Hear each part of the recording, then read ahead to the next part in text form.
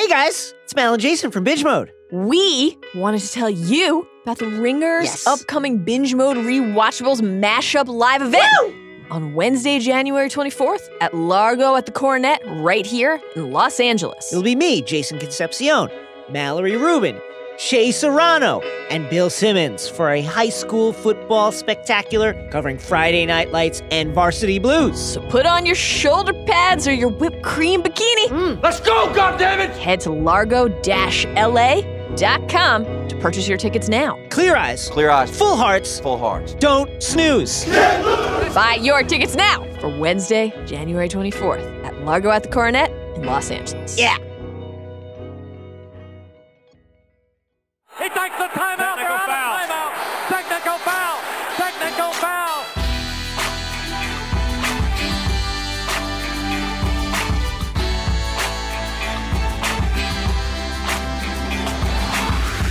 I still love our intro music, Tate. It's the best. People bother us all the time about it. The big debate on this podcast is whether we take it public. Do we share our music with the people? Everyone wants it. Everyone wants it as a ringtone. I kind of like that they want it. You kind of want to keep the people keep them wanting more, Tate. So I say no. What are your thoughts? Yeah, we're not going to flood the market. I have the MP3 file. I could put it out there. I could tweet it out in a 1-minute snippet. But you know what? We're not going to do that because, we're going to have people reach out to us one day, and then we'll give them a CD. It'll be like a best of, and then they can have it. But that's like 12 years down the line. Nice. And if people still have ringtones, I mean, good for them. I'm glad they're holding out. It is. It's about 4:15 on the East Coast on Friday, January 19th, and Chris Holtman is still undefeated in Big Ten play, Tate. I just wanted to, as of this recording, I want everyone to know that Chris Holtman, will he ever lose a Big Ten game? Nobody knows. Ever in his career? I don't know. It's possible. I mean, he might not. He might run the table this year. Obviously, going to run the table next year when he starts getting his own guys in here. So we have another casual Friday on the docket. Not a ton of games to talk about, not a ton of action. We did a pod on Wednesday. We're contractually obligated to do another one on Friday or we will be fired. So here we are. Tate and I always show up for work, and we always put in the work. But the question, Tate, is what kind of work are we putting in today? What is it that you want to talk about? And I should say, for those of you who are tuning in and that are excited for the manager stories, we do have a bunch of manager stories coming later. We're going to tease that and say, you're going to have to wait. You're going to have to listen to us talk about some other bullshit before we get to that fun stuff. So that'll be at the end of the podcast. Tate, that's a tease. What's your big, what's going on in your world that you want to talk about? Well, I mean, there's a whole lot, but I'm going to keep it to basketball because that's what we're supposed to be doing on this podcast. And the big thing that's going on in my world of basketball, I have to watch all these NBA games. I don't know if people know this, but I have to say very informed and up to date on everything that happens in the NBA. For one of my other Tate, jobs. What do you think about that? Yeah. Yeah, and putting together everything that happens in the NBA, and it's an arduous process, but it is a thing that occurs every week of my life for the past 3 years. But this week it's a good time because there's been a lot of fights. Mark Titus, I don't know if you've seen this, but we're getting NBA fights. I have not. Yeah, I have not, but I've heard people talk that all I know about is some secret tunnel with the Clippers. So fill me in, please. Yes, so that was the round one. So I'm going to split it up. There have been 3 rounds of fights that people care about. Round one is the one you just mentioned. Clippers Rockets. We got Chris Paul. Chris Paul returned to Los Angeles. He was a Clipper for 6 years, right? He loved the city, or so he said he did, and he loved the franchise. And he at one point said he wanted to have a statue outside of Staples Center, but then someone told him that he played for the Clippers, and they don't make those for Clippers players. And then I think he decided to trade himself to the Rockets. Anyways, came home. He got a nice standing ovation. He ignored the crowd, and it was like the one time that you have a guy come home and, mostly they're excited when people are nice to him. The crowd didn't even boo him. They cheered, and he just ignored them. He was like, I'm above you guys, which was great. And that set the tone for the night, which was Blake Griffin, Chris Paul. The whole time they were together, we all knew they didn't probably like each other. Well, that's been settled. They do not like each other. Blake and Chris are going back at each other, calling each other, soft. You're soft. No, you're soft. And then, this is how soft they really were. They were so soft that Trevor Ariza, Gerald Green, James Harden, Chris Paul all went down a secret tunnel to the locker room, to the home locker room of the Clippers, which, it came out afterwards that Harden and Chris Paul weren't in the caravan to go there. But there's no way they didn't learn about the hallway from Chris Paul, who happened to play for the Clippers for 6 years, like I said. Let me stop you here. Explain the secret tunnel thing to me. Like, what do we mean when we say secret tunnel? Just like a tunnel that people don't really use a ton, but everyone knows. Like, the word secret, I feel, is being exaggerated here. Yes, because it can't possibly be a secret tunnel. Like, would someone pull a book on the bookshelf and then like it flipped all around, like a Scooby-Doo bullshit going on? Like, what do we mean by secret tunnel? Does anybody know? I don't know, but everyone's treating it like it's the Pentagon, and they're like sneaking out underneath it to get outside to the Washington Monument or something. I don't understand how it all played out, but what I would have to say is I know in that locker room, the visitors' locker room is literally, if it's not next door, it's really close to the home locker. Both locker rooms are right next to each other. So it couldn't have been a long hallway anyway. It's not like there was. They made it sound like they went like 3 miles underneath the Staples Center to the other side of the building and popped up and made this whole thing happen. My favorite thing about this, I'm calling bullshit. Yeah, call bullshit. I'm gonna call bullshit and say I'm gonna say that this is the NBA media doing what they always do and trying to make things some cool. big story off the court. Yeah, because they know that no one gives a shit about the NBA, like in terms of the competition, because we all know it's going to be Cavs and Warriors again. Yes. So, really, all anyone wants to watch the NBA for is just to see highlights and dunks, and it's awesome. And I watch the NBA for that, and it's great. But then the NBA media is like, no, we have to take our sport more seriously. So let's try to create some storylines and make up like crazy shit like secret tunnels. And yeah, it probably wasn't like that. Well, that's exactly what happened in this case. And it came out that there were no punches thrown, nothing happened. The funniest part of the whole thing is that the Clippers apparently called the LAPD, which is, I mean, you talk about soft. Someone called, like Chris Paul comes to fight you when you're Blake Griffin and Austin Rivers. And that's the other thing. Austin Rivers is at the middle of this controversy. He's in a suit talking junk to Trevor Ariza, who, is a guy that starts for the team that's number 2 in the Western Conference, and he's in a suit talking junk to him. Anything that's Austin Rivers related will usually lead to an altercation at some point, and that's what happened with this. Everyone got out scot-free. You know what? Here's something Austin Rivers related that didn't lead to an altercation. When he sprayed Zeller for the game winner. Well, what's North funny Carolina. about that? It almost led to an altercation because I was at South Point Mall 2 days later, and I saw Austin Rivers outside, and he was getting dinner with some random female. I don't know who it was, but he was having a nice dinner, or so he thought he was going to have a nice dinner. And I walked by, saw him outside, did a double take with a couple of my friends, and we were like, "Oh my God, is that really Austin Rivers?" And then we proceeded to harass him, and he had to go back inside to eat his dinner. So I did my part. And then I Mark farted Titus. on him. No. I farted on him as I walked away. That son of a bitch. I said things that you can't say. I said things you can't say in 2018 to Austin Rivers that day. You served his ass. Yeah, I was a young man. That's fight number one. Give me fight number 2. Fight number 2, we're going to Orlando. Did you know that Aaron Aflalo still plays basketball in the National Basketball Association, Mark Titus?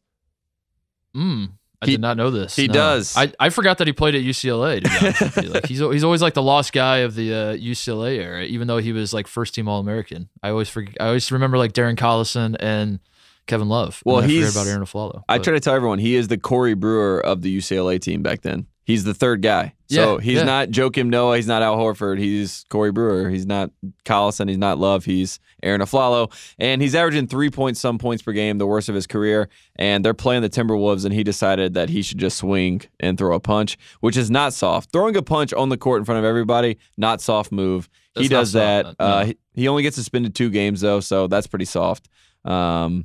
So that's the second one. The third one is finally Michael Carter-Williams, a guy we all know and love, and Jason Smith from the Wizards, and my cousin Tim Frazier. They're all in an altercation. Tim Frazier and Jason Smith and MCW all get tossed from this one. It's another fight. That's the third fight of the week, round 3. The best part about this whole thing, though, is Popovich says that all these are silly, and basically the NBA is soft. And the only time a fight actually ever happened in the NBA was when our boy Ron Artest went to the stands up in Detroit and Auburn Hills that one time. So we need more of that in the NBA. That's what would get me to watch the NBA. Isn't that like a Jalen and Bill thing where they talk about holding me back and all the guys fake it? And of course, and that one of their running. Yeah.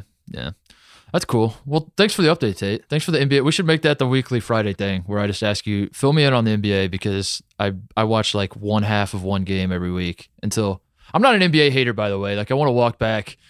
I kind of went at the NBA regular season. I actually love the NBA. Well, I think there's definitely some going on where like the media, I don't know, the meme game in the NBA is out of control. It's unbelievable, and they like manufacture shit out of nothing, and it's crazy. And they're also gotten to the point now where they're trying to cover the NBA like the NFL, as if it's a 24-hour news cycle where everyone cares. The reason that people care about the NFL 24 hours a day is because people get hurt 24 hours a day in the NFL.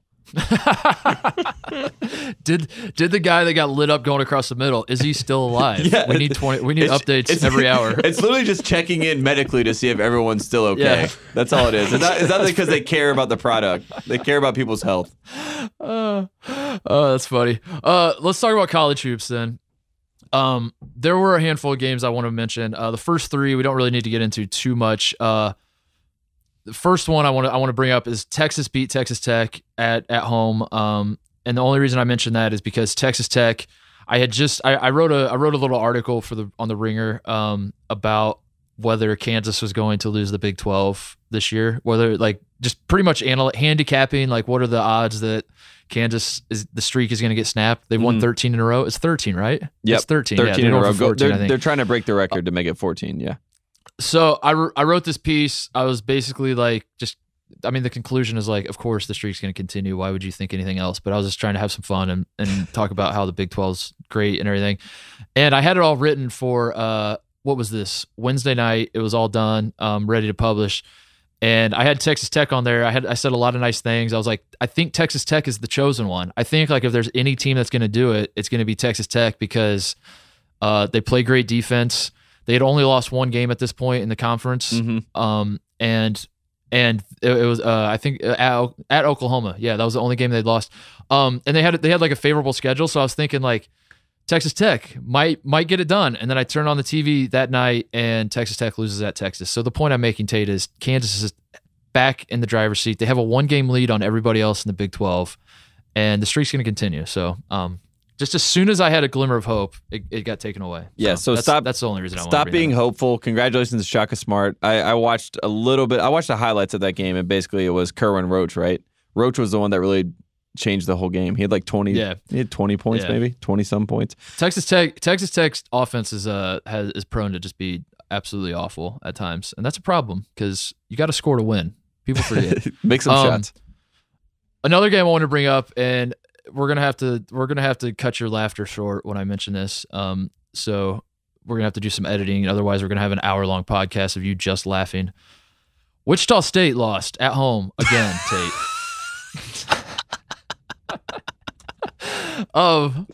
Wichita State lost to SMU. SMU is a good team, so it's not that bad. But I just thought we'd revisit. You said you were done with Wichita State like before Thanksgiving. You were done. You said I'd get them out of my face. Get them the hell out of my face.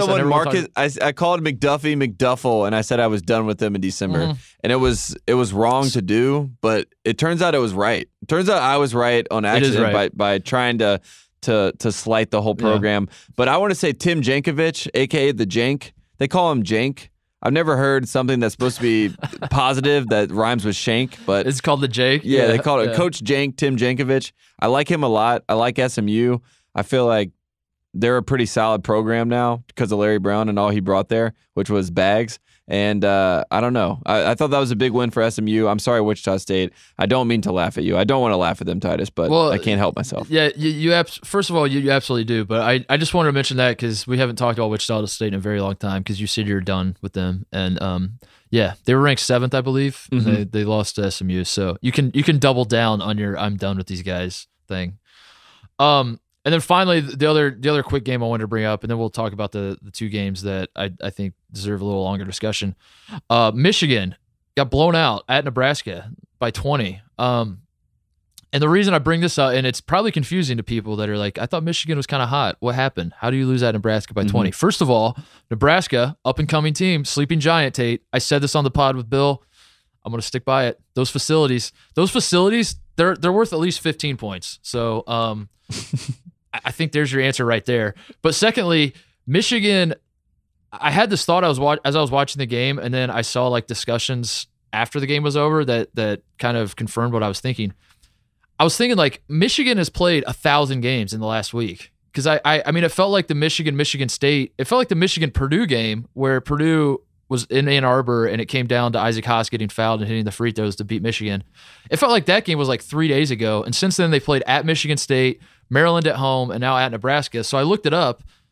They will have played, they're in the middle of a stretch where they will have played 6 games in 15 days, which is a lot. This is not the NBA. This is college. And that is a lot of basketball. That's insane. And who makes that schedule? Jim Delaney does. And the point I'm bringing up is that we are now seeing like the first, for those not in the know, the Big Ten moved the Big Ten tournament up a week because they wanted to have it in Madison Square Garden, the heart of Big Ten country, New York City.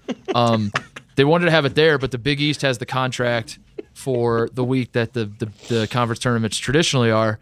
So Jim Delaney, they're actually instead of in the heart saying, of the Big East, where New York is. Yeah, because they're actually in the heart of the Big East. Jim Delaney, instead of saying the obvious thing of like, oh, well, it was a good idea, I suppose, but I guess we should just move it back to Indiana and Chicago where it always is and everybody loves it. Instead of that, he's like, no, you know what we'll do? We'll move it up a week. And by doing that, the Big Ten now has to like cram their schedule together. So none of the teams get rest. I was curious, like if Ohio State has a streak that's as bad as Michigan's, they actually have a worse one. They're in the middle of a 6-game and 14-day stretch. But they're winning, so like it's not that big of a deal. Like we'll overcome it. We're good enough to overcome it. But I don't know. This is wild. Does that mean that every single team at some point during this stretch will have to play 6 games in 14 to 16 days in the Big Ten? Pretty much every team in the Big Ten. Like so, to give example for people that don't really pay that much attention to scheduling, like usually teams get like a quick turnaround is like 3 days. Yeah, I was gonna say. Sometimes every so often, there'll be like a 2-day turnaround, like you'll play on Saturday and then Monday, and that happens like once every so often. But usually, like if I bet North Carolina, for example, like an ACC team, they probably have games where they get like 4 or 5 days off in between every so often, and then usually it's like 3 days, then 4 days or whatever. But all the Big Ten teams are basically like 2 days off game, 3 days off game, 2 days off game, 3 days off game, and it's just like that throughout the season. And so they played those everyone had to play 2 games in December, like in the middle of the non-conference schedule. And that was sort of different and it was sort of fun because it was like, oh man, right after the ACC challenge, now we have to play a conference game. This is kind of wild. And the jury was still out. I think the jury is going to decide that this is a terrible idea by here in the next month or so. They're going to be like, this was a very bad idea. Every Big Ten team is going to be gassed. But right now, Purdue and Ohio State fans love it, but the rest of the conference is like, this is an awful idea. So, well, let's be honest. Tom Izzo definitely loves it because it's going to make his team tougher for tournament time. I got a quick aside, just talking about bringing up Michigan State real quick. Have you seen this A-Rod tour that he's been on? What? Yes, exactly. That makes no sense. I'm proud to say no. Yeah, there's no way that should make any sense, that statement in general. But A-Rod was at the Duke-Miami game. He's obviously in Miami and is a big fan of Miami basketball, whatever. He's at the Duke-Miami game, but he's with the Duke team. He like does his interview separately with Coach K. He's like around the Duke team or whatever. That's fine. And in my head, I'm like, well, those are A-Rod's 2 teams. He likes Miami, but he knows they're not going to really compete probably, so he's going to saddle up to a champion like he did with the Yankees and pull for Duke. Cool, makes sense. And then I see today at practice, he's with Michigan State and Tom Izzo. Why is A-Rod at their practice? What is going on? And then I took it a step further, and I'm like, who's at Michigan? Oh my God, Derek Jeter. And Derek Jeter's aligned with Jordan Brand, which is aligned with Carolina. And then I'm like, A-Rod's just going anti-everything Jeter. He's going Michigan State because of Michigan. He's going Duke. A-Rod's everywhere, and just watch out, folks. If you haven't seen A-Rod in your city, he's coming. That's amazing. The red string corkboard theories that you always have for Duke and Carolina, I can never get enough of it, Tate. Never change. It's amazing. I'm just letting you know what's going on. It sounds like we have another Drake situation on our hands with A-Rod. Yes. Yeah, they're going to be fighting each other out. They're going to at the final. Well, whoever wins the national title, they're both going to be like elbowing each other to get on the stage and hold the trophy up because they're like, I was a fan of these guys all along. And A-Rod's going to wear white, where you just don't know who he's pulling for. You're just like, oh, I guess he's pulling for the home team. I don't know. So two games I think are worth talking about a little bit. Actually, this first one, not so much. I just want to, Virginia beats Georgia Tech 64-48. Our guy, Ben Lammers, who we have not talked about in a very long time. We probably have not talked about him in as long as we've not talked about Wichita State. Ben Lammers had 4 points and 5 turnovers. That's not a good game. You want to do better than that usually in college basketball. But this was another example. Virginia held a team to 19 points, and I guess that's the only reason I want to talk about this, Tate, is like we need a name for when Virginia holds a team to under 20 points. I love it. There's nothing more fun to me. That makes my life sound miserable. Let me walk that back. I was about to say there's nothing more fun to me than seeing Virginia hold a team to 19 or 20, less than 20 points in the first half, but there are a few more fun things to me than that. But yeah, I want a name for this. This is like this is a thing that like a phenomenon that every time you check a score, it's like halftime score, Virginia's up 36-19, 36-12, and it's amazing. Do you want to hear my idea for the line? Is what I want to call it. What's your idea? The Sammy Zaglinski line. Ooh, okay. Nobody remembers Sammy Zaglinski. Nobody remembers his defense. No one remembers him at Virginia. And you know, Sammy Zaglinski is a hardworking guy, 6'1" guard out of Philadelphia, PA. Wore number 13, and that's what he did. He held people under 20 points. But no one's going to sign up for that because nobody wants to remember Sammy Zaglinski. I'm sorry, Sammy. I don't remember him. I didn't start watching Virginia basketball until like 2013. The only thing I know about Virginia basketball pre-2013 was when Dante Jones dunked all over that Virginia dude and then started doing push-ups. I just remember that play. Ugh, that's gross. Yeah. So what's his name? Sammy Zaglinski. I don't like it. That's too hard to say. I just like saying the Zaglinski line. They kept him under the Zaglinski line. I'm not going to remember that through the end of this podcast, even, let alone moving forward. Zaglinski, Glazinski, Zaglinski. The only thing I thought was you could say like I don't know if this is good or bad, but I was trying to think of something with Tony Bennett, and you say like you hold someone under 20 points in the first half, you gave him a Tony because it's like a Tony award. Yeah. Like Virginia gave him the Tony. That's Virginia way better. gave Georgia Tech People the will Tony. remember that. Yeah. Yeah, I think Virginia fans are going to latch onto that one. Yeah. Oh, we got him a Tony. That's my new thing. I just created something that Virginia gave Georgia Tech a Tony, held them to under 20. Yeah, but then the other comment I had, that kid that I didn't know about until the Carolina game, DeAndre Hunter yes. on Virginia. Yes. That dunked on Joel Berry and just shattered my world because like Virginia's not supposed to have athletes like that. He had 17 and 7 off the bench again for Virginia. I think he's playing too well, Tate. I think the Hoos are in trouble. He's going to leave early. That's the vibe I'm getting. Tony's got to dial it back a little bit. They got to figure out a way he's got to dig into the Tom Izzo adversity bag and try to find a way to slow this guy down so he sticks around for a few years because, I don't know, I really like what I'm seeing from him. Well, they're going to really tighten up that rotation as Tony Bennett is prone to do. And he'll probably lose some minutes. But I really like Hunter. I think he's really good. Lammers is the one I'm really upset about. But have you seen this Josh Pastner thing? And I don't know if it's really a big story or not, but he's like getting blackmailed and extorted. Yeah. We brought it up like initially. Yeah, we talked about. I just feel like there's a lot of stuff going on with Josh Pastner. So I don't blame him. I just wish Ben Lammers had a leader, just to make him better because he deserves it. Oh my God. The other game I wanted to talk about, this was probably the game of the week. Two teams that you're very much out on because they're not power conference teams, but I'm not. St. Mary's beats Gonzaga, goes to the kennel, beats Gonzaga. I picked St. Mary's at the beginning of the year as the team I thought was going to stay undefeated the longest, and they inexplicably lost at the Wood Legacy to Washington State, who's not a very good team, and then they turned around and lost in overtime to Georgia, who is kind of a decent team. So those are St. Mary's only 2 losses on the year. But other than that, they've played a garbage schedule, and they lost those 2 games, completely disappeared. No one's talking about them. If anybody's going to talk about them, it would be me because I coming into this year, I really love them. I haven't even paid attention to them. They look pretty good against Gonzaga. Jock Landale is back, Tate. In his last 6 games, Jock Landale is averaging about 24 points and 12 rebounds.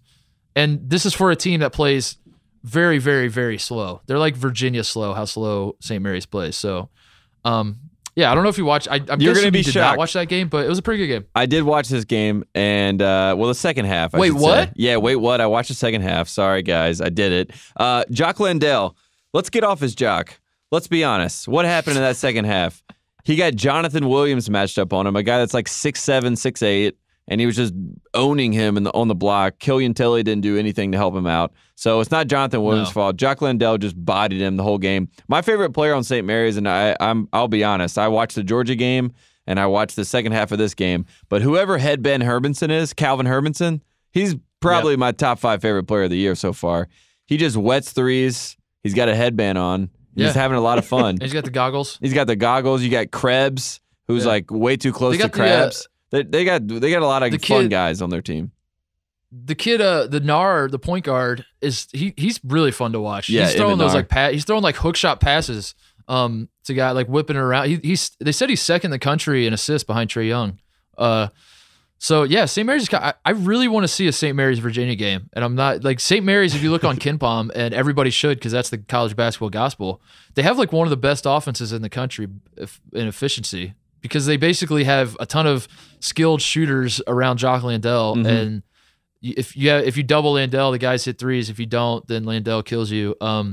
It's just that they're not super explosive and they play a garbage schedule, and all of these are fine. And I'm not saying St. Mary's is like a great team, but if I really need to see a Virginia efficient defense versus a St. Mary's efficient offense, and just see what happens when two just very slow teams. I want to see how many people that don't care about either one of those teams actually watch that game. That might be the lowest rated college basketball game of all time if those two teams played, and I would absolutely love it. It's the Who and the Gales. Yeah, that would be good. Emmett Nar played 40 minutes. That's my favorite stat of that game. He didn't come out the entire game. I want to give a shout out to Hachimura, the kid for Rui Hachimura for Gonzaga. They said during the broadcast, it sounded like it didn't sound true to me, but then I thought about it more and I was like, yeah, it might be true. They said he's one of only 5 Japanese basketball players to ever play Division I ever. And that Japan has never had a NBA draft pick ever. And so this guy is basically the greatest Japanese basketball player of all time. And he's like 20 maybe. So, what? Yeah, that's cool. Yuta Tabuzi is. I know Yuta Tabuzi. I just looked up Yuta Tabuzi. He played at BYU. What about Zaglinski? Zaglinski definitely was. Zaglinski. So my question to you, Tate, now is, do you care about... I guess the exercise I want to do with you is this. Do I care about Japan? Gonzaga, yes. No. Gonzaga and Arizona State, I think, were the 3 ranked teams. Arizona State has now lost 4 of 7 or something. They just lost to Stanford again. They are sliding in a very big way. Arizona's had their problems. They lost at Atlantis, lost in Colorado. But otherwise, I still believe in them more than most. But basically, the question is this. Now that Gonzaga has lost to St. Mary's, I wanted to do a thing where we evaluate the West Coast teams, West Coast basketball, and just tell me, do you care? I looked up the top 50 on KenPom, and I took every team that's on the West Coast, and I'm going to go through them in order as they're listed on KenPom, and tell me, is this a team you care about? Is this a team that, if I told you they were playing, I don't know, for example, Creighton, would you watch the game? That's the question for you, Tate. We'll start with Gonzaga. They're the highest on KenPom. Do you care about Gonzaga in light of what we saw against St. Mary's? Yes, I do. I do too. I still think Gonzaga is a very good team. Gonzaga made the title game last year. They actually matter. They're actually a part of the conversation. Well, I don't mean historically. I mean this season, this team. But there's enough guys on this team that I like. Tilly was on that team. Perkins, Williams, Melson, Hachimura. I didn't even know that he could do this. He shot the last shot. He tried. He's so confident in himself. He took the game-winning 3. He had Perkins and Melson and all these other people wide open. And he was like, "No, I'm going to take it." I would not have passed to Perkins though. Perkins was 1 for 9 against St. Mary's, and he had airballed one. And he airballed it, and he did the thing where he was like, it was tipped. And they showed the replay, and it wasn't even close to tipped. That's always good. I wonder what the cutoff, I wonder what situation there's a fine line between when you say the other guy tipped it and when you just stare at your hands and start wiping them on your shorts and you're like, man, it slipped out of my hands, and you do that move. And the time and score situation dictates that when you airball it that badly. And I wonder what the when because if he would have shot that in the first half, all he would have done is just start wiping his hands on his shorts, and it's like, damn, that one slipped. I had a little moisture on my hands. What you got to do is you go grab a manager, it gives you a towel, and you wipe your hands down, and then you look at your hand like you're not even sure what a hand is. You're just confused. Like that's what you have to do. That's the move. You make a big show of it. Yes. So the second highest team on. By the way, I'm going to answer these two. I care about Gonzaga. I still think Gonzaga is a good team, and I'm not just saying that because they beat Ohio State by like 27. I think they're just inconsistent. They just got to figure out a way to get guys play. Like, yeah, Josh Perkins was terrible. Silas Melson was like non-existent. Tilly didn't play well. I still think Gonzaga is a good team. So, St. Mary's, do you care? Yes, because of They're Jock. Second highest ranked. Just because of Jock. Okay. I feel like they have a chance to make some noise. I think Landell's really good. I enjoyed watching him play as much as I was just kidding about him owning Jonathan Williams in the paint. I like old school big men like that. I think he doesn't bring the ball down, Mark Titus, and that's one of my biggest pet peeves with big men. If he catches it up top, he just puts it in. And I like Jock. Jock's a big enough name now where I care about St. Mary's. What about you? Best, I definitely care about I'm back to caring about them. I swore them off but here's the question. Am I going to watch another game until they play Gonzaga? Probably not. So I guess I'm kind of hypocritical about that, but I don't know. Jock is definitely to me the best big man in college basketball who's not a freshman. If such an award exists, that would go to him. And they're fun to watch. Yeah. I like efficient teams. If they wouldn't have lost to Washington State, I would be all in on St. Mary's. I just can't get over that. Like, they lost to Washington. I don't know. But yeah, I still care about them.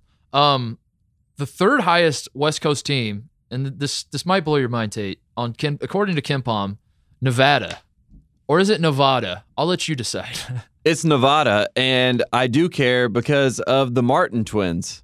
I don't know if people remember the Martin twins, but Caleb and Cody Martin were two guys that were NC State for quite a while. I think a couple of years, maybe just 1 year. But they caused quite a stir around town, and then they transferred to Nevada. And I said to myself, I wonder if that's the first time someone's transferred from the Wolfpack to the Wolfpack. And that's what I was about to say. I don't know. Maybe it is. But anyways, Caleb Martin's been great. I mean, he had like 24, I remember seeing on the bottom line, I can't remember who it was against, maybe like San Jose State, possibly someone like that. But I care about the Martin twins and what they're doing. So Nevada, I do care. You have basketball players I've heard of and want to watch, so I'm in. Okay. What about Eric you? Musselman coaches him? Yeah, exactly. I do not care. I don't care.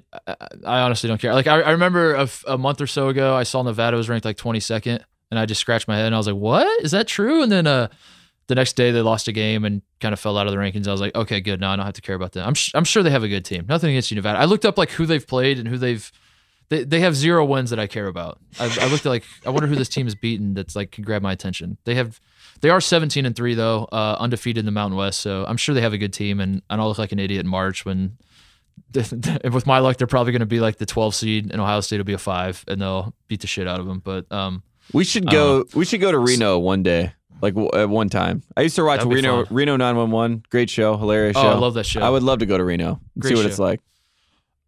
So next on the list, Arizona. I think we both would agree we definitely care about Arizona. Right? Yes, of course. They're a final. Okay. They're a final 14. We don't really need. Yeah. Yeah, I agree. We don't really need to like get into it too. Just for the sake of the exercise, we had to mention. For the sake of the game. But yeah, we obviously care about Arizona. Arizona State. Ooh. This one could go either way for me. I'll say I don't think I care anymore. I think I'm out. I think I'm officially out on Arizona State. I mean, they've lost. Let me look it up. I got you. I'll tell you who they lost to. Recently, they lost to Oregon at home. They barely beat Oregon State 77-75, and then they just lost at Stanford 86-77. And then prior to that, obviously we remember the Colorado loss, we remember the Arizona loss. And they could have lost to Utah during this. I mean, they've just been terrible. I mean, ever since 2018 hit, Bobby Baggs has been getting hit hard. But they're getting recruits still. That's the thing. Yeah. The reason I care about Arizona State is because Bob Hurley is still getting recruits. And I totally forgot. Do you remember this Dove for Men commercial like 4 years ago? It was like during the NCAA tournament. It was Bob Hurley showering. Yeah. And I totally forgot that happened. And at the time, I was like, what is Bob Hurley angling for, like with this Dove commercial? And it's to show that he can market himself and therefore market future recruits and get them to the NBA and get them endorsement deals. So I like Bob Hurley had a long plan the whole time. So I care. I care about Bob Hurley in Arizona State. Arizona State has lost 4 of 6. That's what I wanted to look up. It is 4 of 6. And the 2 that they won, one was a 3-point win at Utah and one was a 2-point win at home versus Oregon State. So like very, very close to a 6-game losing streak for Arizona State after being ranked like what, 3rd or something in the country? Yes, got all the way up to number 2 in the country, and they were the last undefeated team of the season. People forget. Yeah, I definitely don't care about Arizona State. They can get me to care again if they do something different, but right now I don't care. I don't care at all. USC is next. We got 2 more. USC. I care about Metu. No, I don't care. Oh, you don't care? I don't really care. I was don't gonna answer for you. Yeah, I don't care about infield, and I don't care about how good they were supposed to be and how they're not living up to expectations. I don't care about that whole storyline, but I do care about people hitting people in the nuts. So that makes me care about Metu. That's true. Because I'm just still can't believe he only got suspended for a half.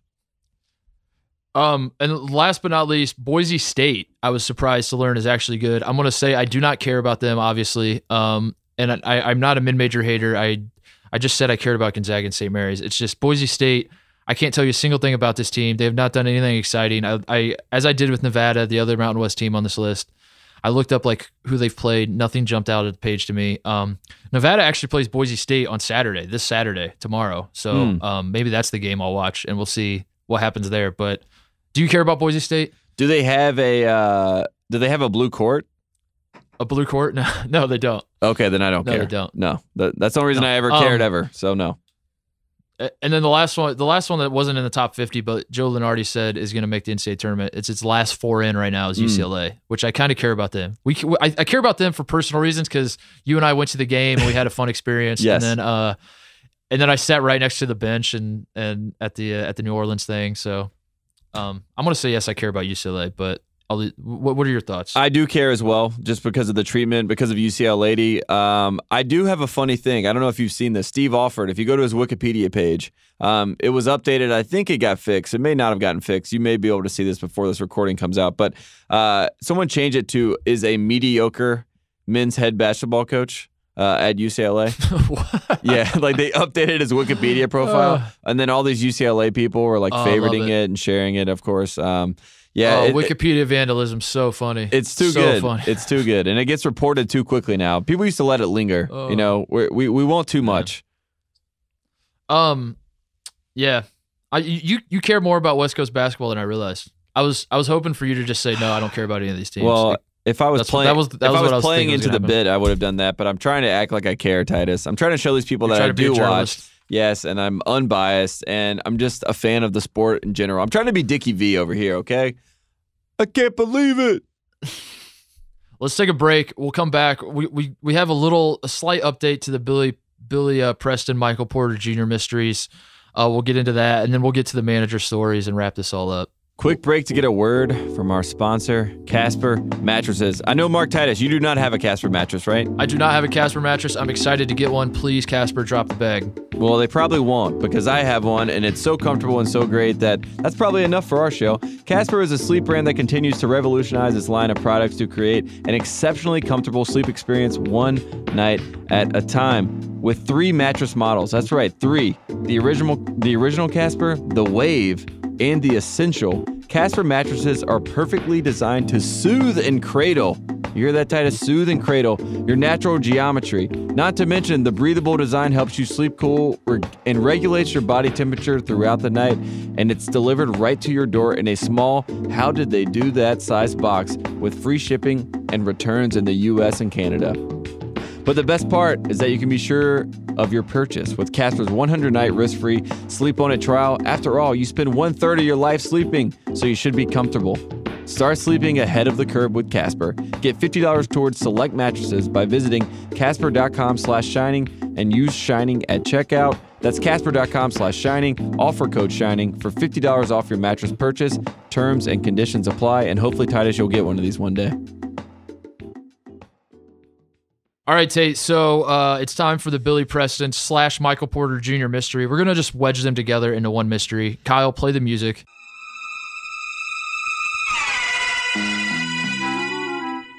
I'm going to start with Michael Porter. We opened up our DM. We opened up our direct messages on Twitter at One Shining Podcast, or no, at One Shining Pod. I'm sorry, is our Twitter handle. So we opened up the DMs for the manager segment we're about to get to, where we're going to air the manager's dirty laundry. But a lot of people started sending us stuff that was not a manager story, and it was just kind of like fan mail and whatever. And one DM caught my eye, Tate, as I was scrolling through and preparing for the show, kind of hashing through the manager stories.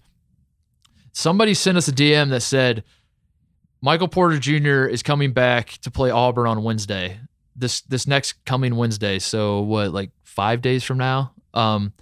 He's going to be back to play Auburn. And then he included a hand clap emoji, one hand clapping emoji thing, and then 2 emojis of the eyes with the eyebrow raised, like the, hey, take a look at this thing.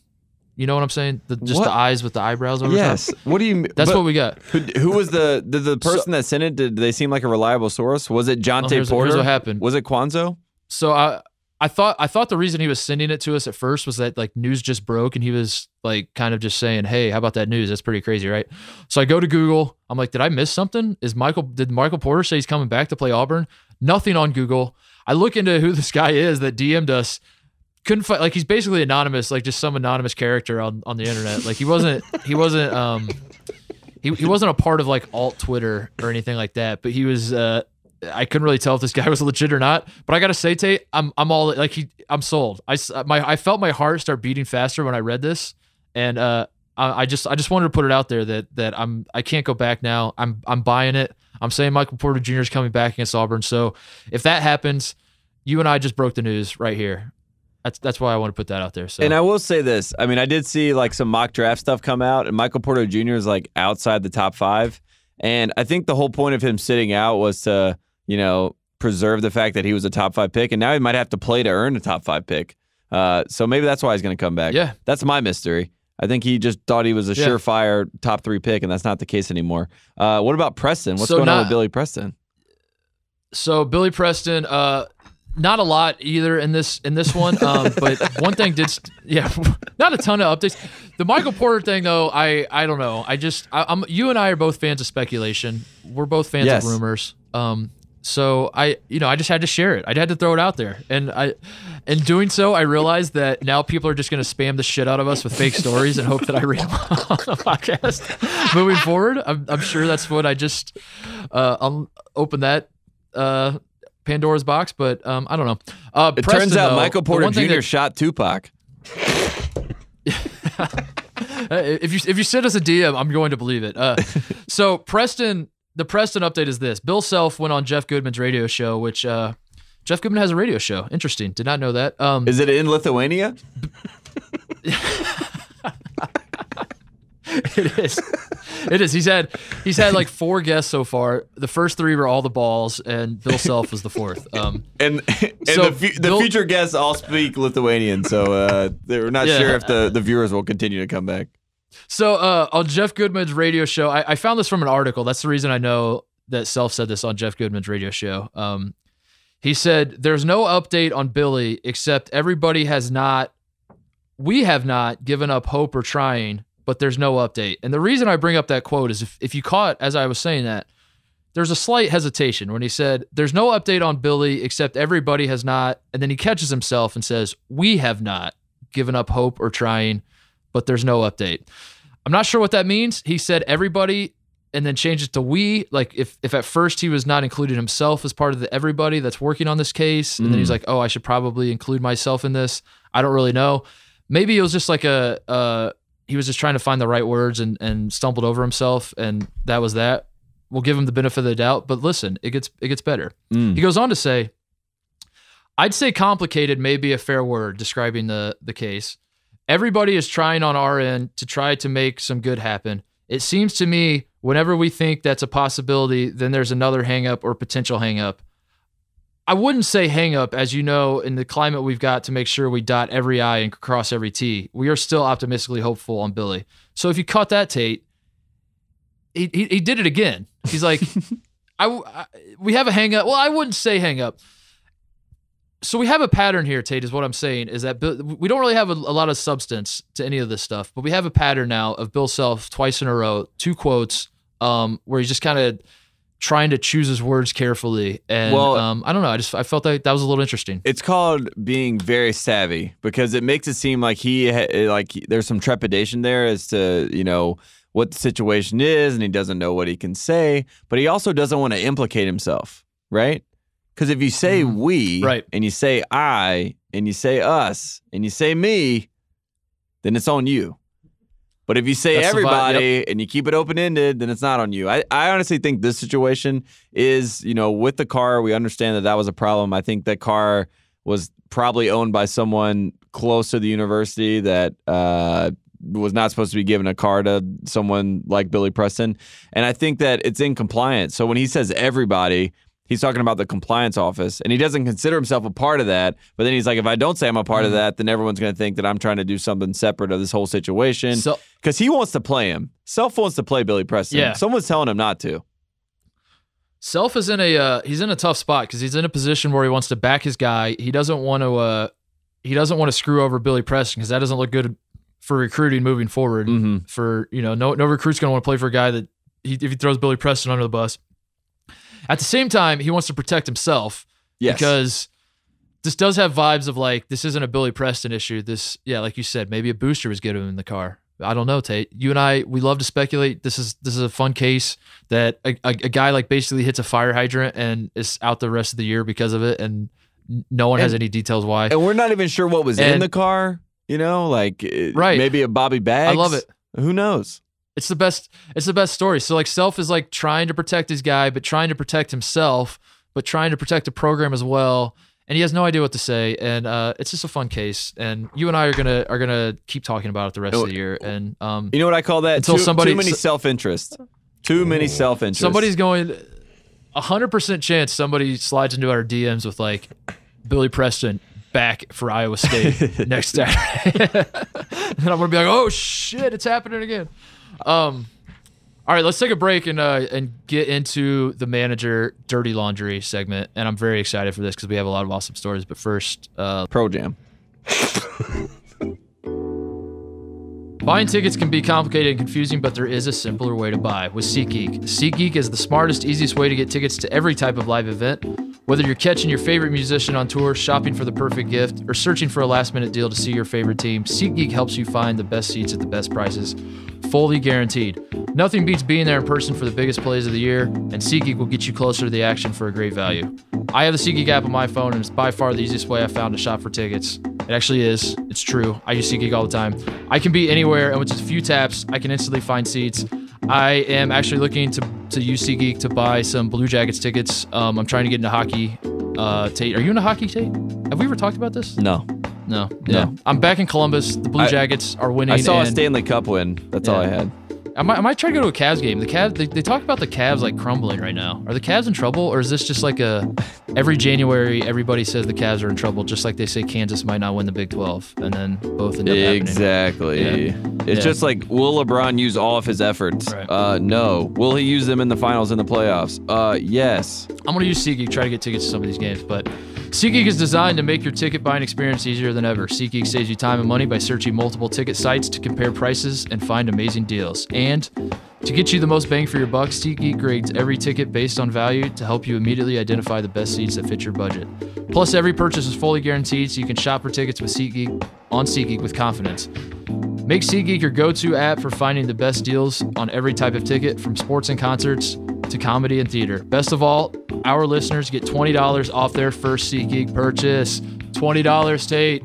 Just download the SeatGeek app and enter promo code OSP today. That's promo code OSP for $20 off your first SeatGeek purchase. $20 off could get you, you could buy half of a ticket to buy the worst seat in the Schottenstein Center to watch Ohio State, because Ohio State basketball prices are still, for some reason, outrageous. So use $20. So all you Ohio State fans that don't want to go to the game, use the SeatGeek app, and then maybe you get $20 off. Maybe the prices will actually be reasonable.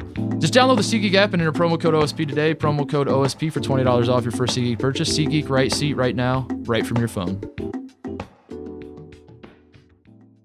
All right, Tate, it's time for a segment I'm going to call. I think I'm settling on the manager's dirty laundry, or just call it the dirty laundry, something like that. We're getting closer. Maybe a certain detergent that sponsored the pod recently could drop the bag and sponsor a segment for us. We get a little laundry detergent situation. I don't know, but it became clear to me as I was going through all these stories that dirty laundry works perfectly because, as you'll see, so many stories of just like, please do not use my name. a ton of people like mentioning coaches' names specifically. Like it became like I hate this coach and you need to know why. And then I'm not going to include those. Those of you who are listening and want to contribute and please keep sending us stories. We're going to do this every week. This is going to be a ton of fun, but don't mention coach names. Just kind of like make it vague because we're not trying to like throw any coaches under the bus with anything. We're not. That's not the point of this. The point is just to kind of like tell the antics of like how managers have a ton of fun and get up to shenanigans. And two, we would probably get sued, and we already have a lawsuit coming with CBS when one shining moment happens. And I don't know. So that's that. I'm gonna start with that. But are you ready to get into this, Tate? Oh, I'm so ready. I'm jacked up. Are you ready to hear what the people had to say? All right, Yes. Here's our first story. I was a D3 manager for 3 years. 1 year we had 3 DUIs and a pot possession on a homecoming weekend. So every Saturday we had practice at 6 a.m. to make sure guys didn't go out. As the manager, I didn't really give a shit. Showed up hungover as hell one time to practice. The coaches could see it in my eyes. So to mess with me, the assistant coach decided to do drills for 2 straight hours with a buzzer going off like every 20 seconds. Okay. So basically, hungover. This one, This guy drinks. I was on. Yeah, this guy drinks. Hungover. 3 DUIs and a pot. So he said we had 3 DUIs and pot possession in 1 year. Is that the managers or the players? I think it's got to be the players, right? It's got to be the players or the manager. I don't know. Yeah. Hopefully. I don't know. Maybe they're all together. Managers, Teamwork. Yeah. Here's another one. I was on my college's swim team, walk on, and became a captain. I took summer courses my sophomore year. I worked as a lifeguard between classes, so we're kind of losing the plot here. It's not a basketball manager, but we'll go with it. I worked as a lifeguard to make ends meet. I decided it would be fun to stick coins in the door jammers so I could break in later that night. I did a bunch of jumps off the 3-meter diving board, chilled in the hot tub with 2 of my friends who are girls. I love that part. My friends are girls. We chilled in the hot tub with 2 of my friends who are girls. But then he says the assistant basketball coach was there as well. The campus cops show up. We all own up to it, and we get $50 fines, probation, and we had to write them a formal apology. # worth it. I'm drunk. I'll elaborate if I need to. So he was drunk as I sent us the message. One guy sent us a DM that just said, "How about girls' high school volleyball manager stories?" and then said nothing else. So that guy gets that's the creepiest message we got. That is definitely the creepiest message we got. Yeah, please don't send us another message. This one's a pretty good one. I like this one. At breakfast during a road trip in Alaska, our then head coach referred to one of our rotation big guys as a, quote, mess of a human being while saying, quote, I have no idea what the fuck is wrong with that kid. His reason for saying that is that the kid wouldn't drink with the rest of the team while underage. Coach thought it was messing with the team camaraderie. So that's a fun story. I like that one. That's a good story. And that's totally believable too. Yes. That Possibly the best one. Yeah. That reminds me of Costa Koufis. Costa was that way at Ohio State. He was very anti, like, I can't believe you guys are drinking beer. And then Matt Terwilliger at a party one time, at a frat party, it was a frat party, gets a thing of beer, and Costa was lecturing him. He's like, I can't believe you drink that. It's bad for your health. It's whatever. And then Twig doesn't say anything and just takes his beer and pours it on Costa's head. And it was one of the funniest things I've ever seen in my life. Let's see here. What else we got? I'm trying to do some quick. So we can't say names, right? For the dirty laundry. Yeah, I don't want to say names. I don't want to put coaches on blast. Can we say general? No, not coaches' names, just the managers' names themselves. But I guess then they can put two and two together. We could say managers' names. I think maybe if you want to say their first name and then maybe say the general vicinity of the country that this happened in. Maybe, I don't know. He said not quite a basketball manager, but it was with football at D3 level. There was a game my junior year where we went to Jackson, Mississippi for a game. Ooh. It was a 13-hour drive, and we played on Saturday. We got in on Friday evening and had our walkthrough. Then myself, another student coach, and 2 injured players started hanging out, and one thing led to another, and we had finished a handle. Someone jokingly brought up finding a strip club, and 20 minutes later, we were pulling money out of the hotel ATM, waiting on our taxi to get there to take us to Black Diamonds, a very urban hip-hop strip club. We show up with 4 average-looking white dudes, and we're the only white guys there. Turns out it was an open bar, which is just absolutely insane. I don't believe this. Yeah, there's no way that's an open bar. We shut it down until about 4 a.m. Yeah, Kyle's speaking from experience there. He'll do anything. We shut it down to about 4.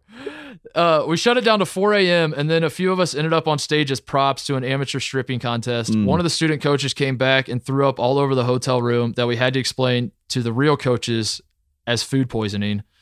Then we had to go stand on the sidelines in 90-degree heat for 3 hours. We ended up losing in pretty crushing fashion, but on the bright side, we got to take in the 13-hour bus ride. It was pretty somber and quiet, and we got time to reflect on our poor life decisions. That one was pretty fun.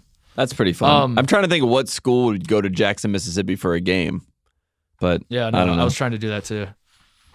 This guy says, I walked into a team breakfast on game day, and all the plates had $20 bills on them.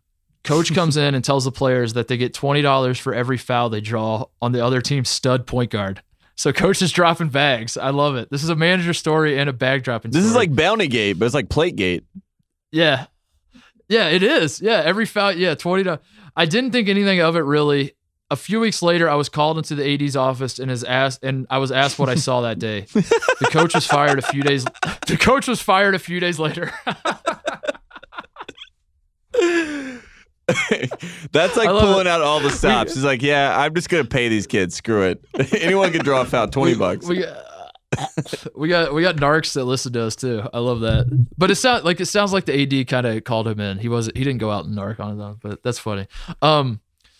This guy says in the 2013-14 season, it says UNC was playing Duke in the annual manager game. I don't know if he was a manager or not. He didn't identify. He says the game sadly no longer exists. Anyway, as one would expect, both sides cared, though Duke took it way too seriously. So he's obviously a Carolina guy.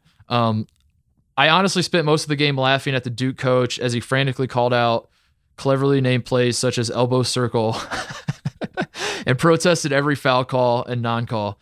Near the end of the game, UNC was ahead by a comfortable margin and the Duke coach had mostly shut up. However, in the closing seconds, as one of the female UNC managers went up for a layup, she was clobbered from behind by one of the Duke managers. Within seconds, both benches had cleared and erupted into a shoving match, the likes of which the Dukies weren't ready for. In the end, there weren't any punches thrown, but we were all left feeling reinforced in all the stereotypes and hatred we held towards that school from Durham. Well, and I just the reason I want to bring this one up is because this guy's absolutely right that you held true to your stereotypes. That's the most Carolina Duke thing I've ever heard in my life. That your managers, all you Carolina types with your boat shoes and your khakis, just start like pushing each other, and no punches are thrown. And it's just like you said, Tate, where you're like, I saw Austin Rivers and I farted on him. You're about to get wrecked. Like, you're about to get wrecked by the truth, because whoever sent that in is a phony and a liar. Because February 11th, 2014, I am at the final manager game, Duke, North Carolina, and I was the one that broke this story and was on the radio, and I'm about to play the video right now. And you know that an actual fight did start in this game, and I was there to cover the whole thing and video the whole thing. And the fight started between Ryan Kelly's little brother, yes, with that Ryan Kelly of the Los Angeles Lakers and of Duke, and of Bill Cowher's, whatever son. He married Bill Cowher's daughter. That Ryan Kelly, his little brother Sean Kelly, got in a fight that night, and I partially responsible because I said a lot of shit to him. And I have the live video. I videoed this whole thing. I was on the radio the next day, talked all about it.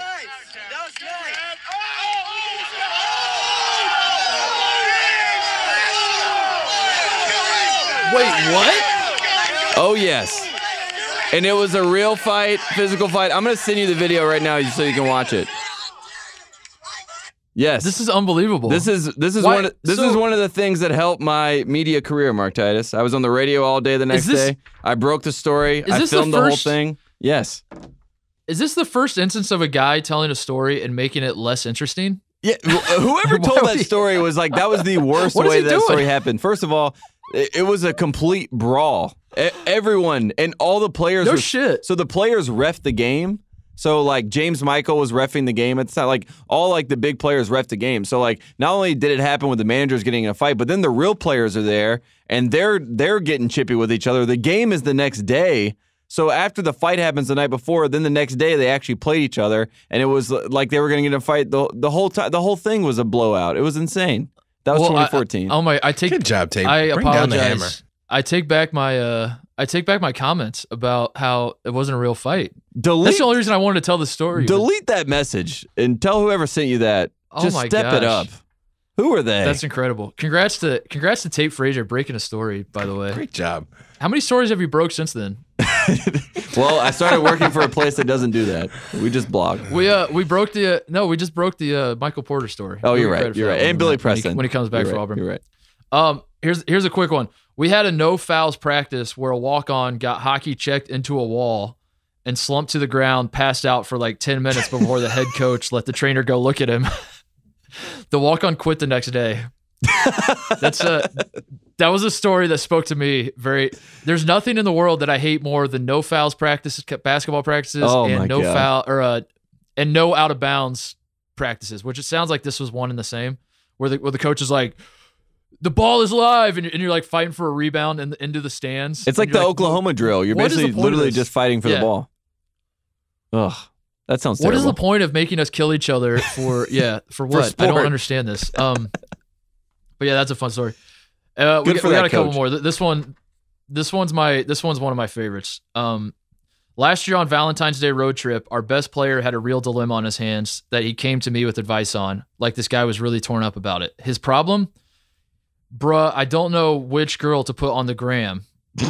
So we sat and had a decently long conversation about why he couldn't put his girlfriend on his Instagram for a Valentine's Day post because he would lose all his other side chicks that wouldn't want to talk to him on the road. Oh my God. Unless you think it's just one or two girls he had on the side, this dude had at least a starting 5 of girls he could hit up. College basketball players, they're just like us. So that's totally true too, is like the players go to the managers and they're like, hey, I need help. And then the managers, their eyes light up and they're like, oh, cool. Am I going to help you with your homework? Am I going to help you with...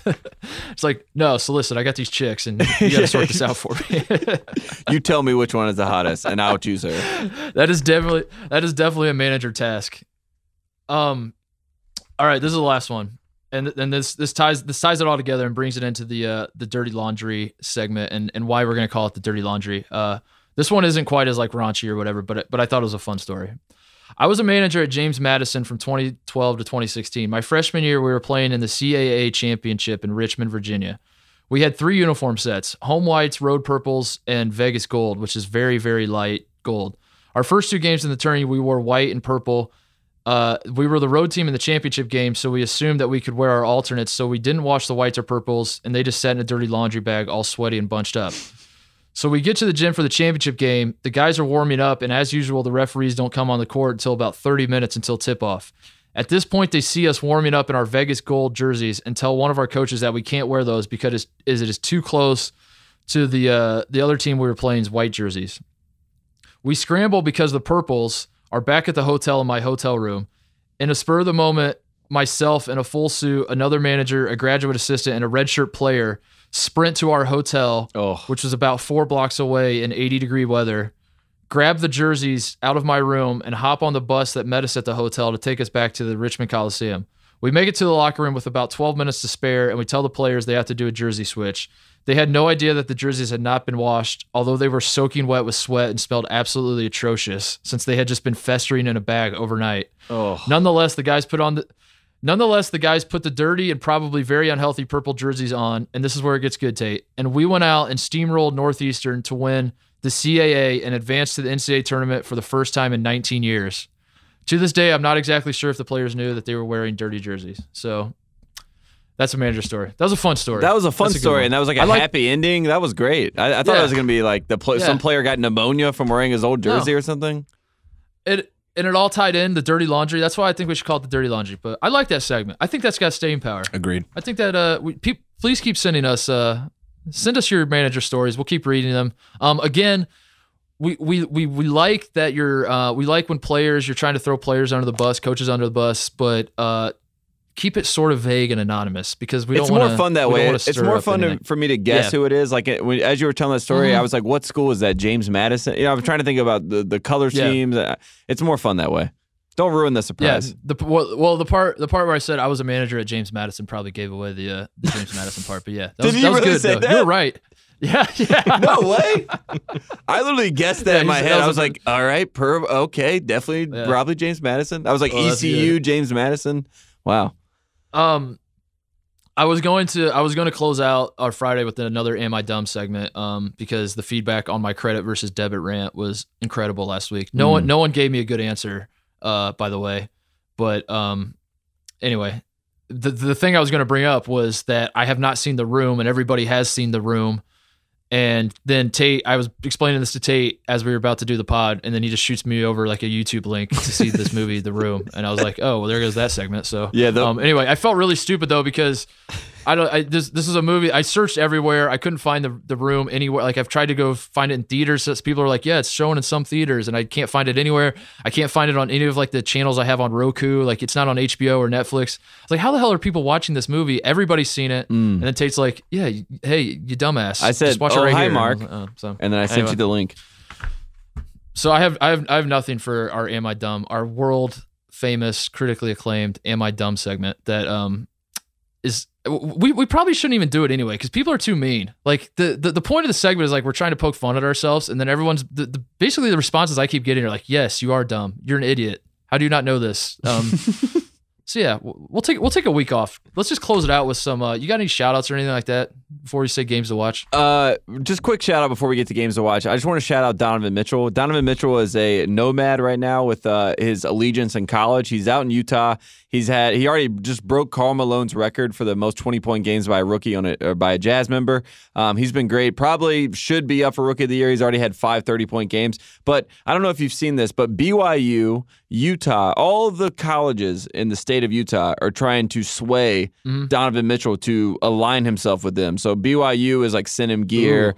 Utah was tweeting at him like when he was at a game the other night, like, hey, Donovan, because he doesn't have Louisville anymore. He doesn't have Patino. So they're trying to get Donovan Mitchell to act like he played college basketball in Utah so that they could use him as a recruiting piece in the future. I think it's savvy. I think it's smart. Shout out to Utah basketball. Shout out to BYU. Shout out to Donovan Mitchell. That's my last shout out. Can you imagine? Can you just put in my head Rick Pitino going to BYU?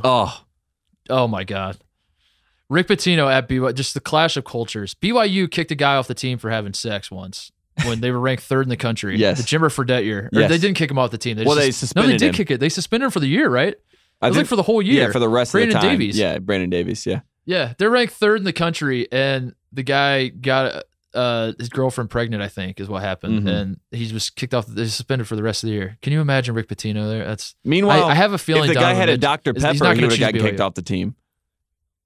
So, imagine that situation. Yeah, we need Rick there. Let's bring Rick. Bring Rick to BYU. That would be, oh God, that would be absolutely amazing. Fun fact, by the way, I think I brought this up on our old podcast before. Louisville leads the country in the most time scoring 69 points in the NCAA tournament.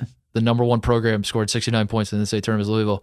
And what makes it even funnier is that the winningest program in the history of college basketball that has never scored 69 points exactly in the NCAA tournament is BYU.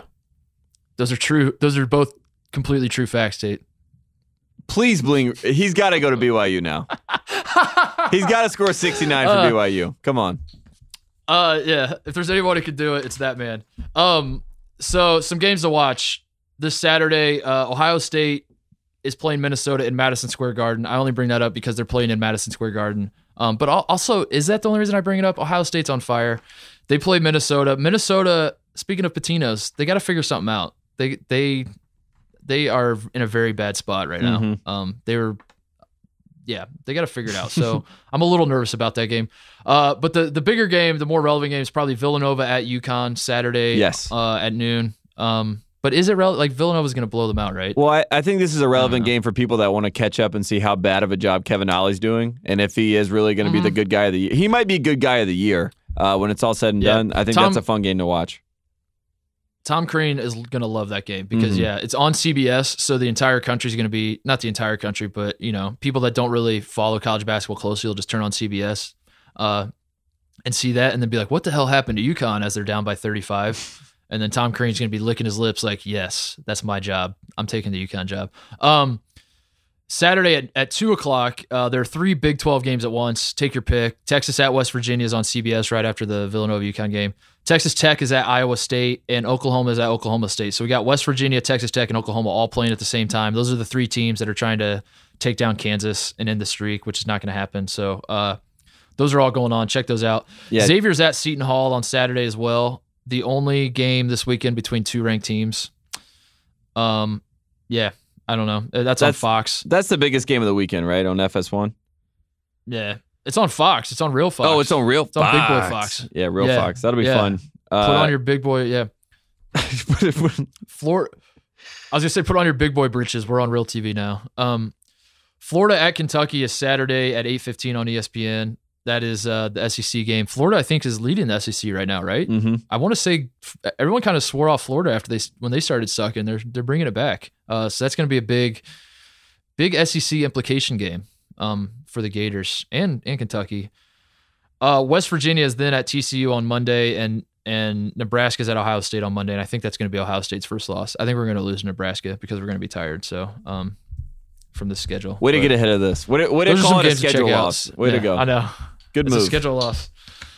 It's a schedule loss. So those are some games to check out if you're looking for stuff. Those are the games that Tate and I will probably be talking about on Tuesday. Anything else you got, Tate? North Carolina playing at Georgia Tech. Ben Lammers, Josh Pastner versus the boys. That'll be fun. You should check it out. Who cares? Go watch. Who cares? But otherwise, nothing else. I mean, just keep watching the NBA fights. We'll see what happens if they actually ever fight each other. And this has been a fun time. Please send your stories. More stories. I want more and more dirty laundry stories. All right. That's good. All right, man. I'll see you on Tuesday. Save the crew.